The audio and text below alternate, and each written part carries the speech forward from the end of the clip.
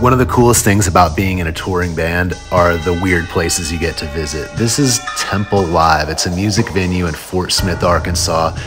And yeah, it's haunted.